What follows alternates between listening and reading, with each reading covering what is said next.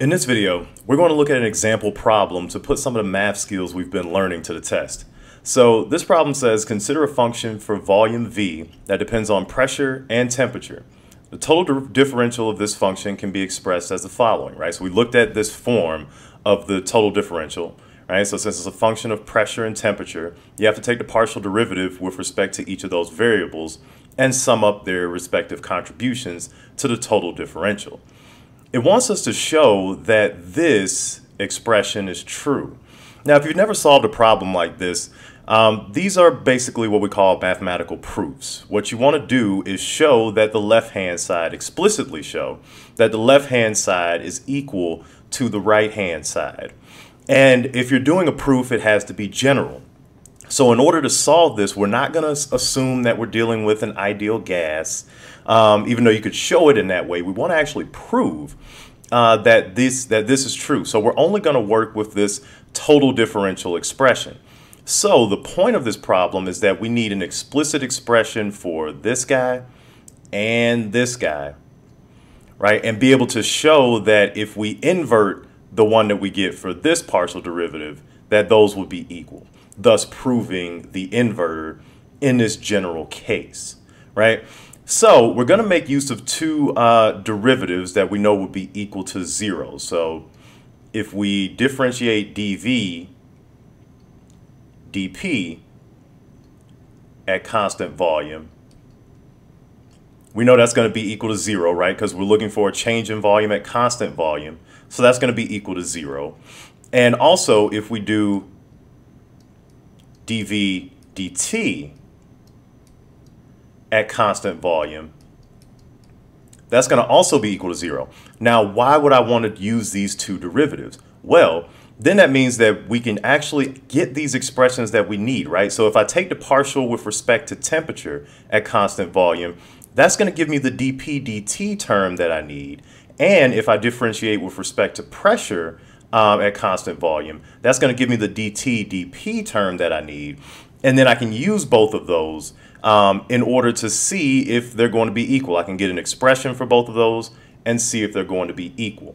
Okay, so I'm going to start on a new slide here to give me some more room. Okay, so the first thing that I want to do is obtain dP dt. Right, so the steps I'm going to do here are going to be to obtain dP dt at constant volume. Right, so what I want to do is use this derivative, dV dt at constant volume. Right, so if going off of that total derivative, right, that first partial is just going to come down. So we got dV dP at constant t.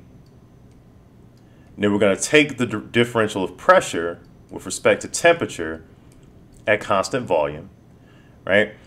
Then that's going to be plus, right? That other partial derivative just comes down. So we got dV dt at constant pressure.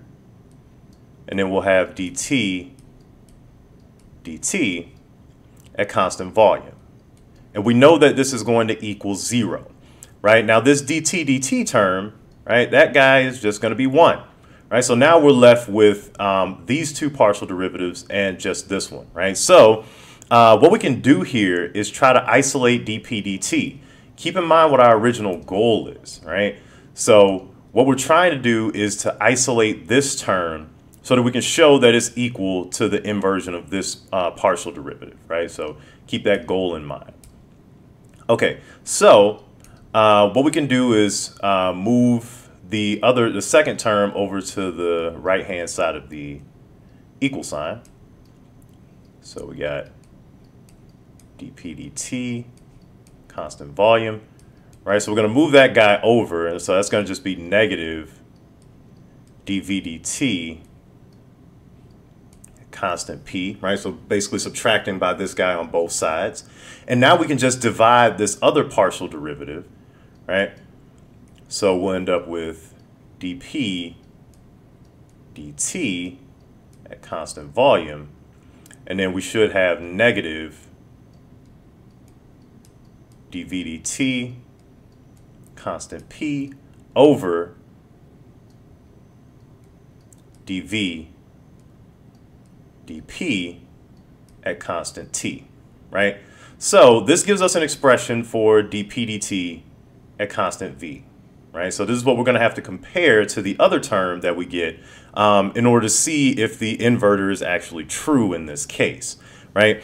So now we want to actually obtain the other term. So let me start a new slide here. So we want to obtain, so it's going to be to obtain the following derivative, right? We need dt dP at constant volume, right? So again, keep in mind, right, this is what we're trying to get. So we already got a term for this guy. Now we just need to get an explicit term for this guy and see if they're equal. So going back here, right, so we want to obtain this guy. So the derivative that we'll need to take here is going to be dV dP at constant volume, right? So again, starting from the total derivative, right, we'll have dV dP at constant T, and we'll have dP dP at constant volume plus dV dt at constant pressure, and then dt dP at constant volume. And we know, again, this whole thing is going to be equal to 0 since we're differentiating volume at constant volume. Again, we have this term that goes to 1, right? So we got one of these terms that cancels out. So again, I'm going to move this one term over here to the right-hand side, right? So we're going to be left with dV dt at constant P times dt dP constant V is going to be equal to negative dV dP at constant T. And then we want to isolate this guy, right? So we got dt dP at constant V, right? It's going to be equal to negative dV dP at constant T over dV dt at constant P.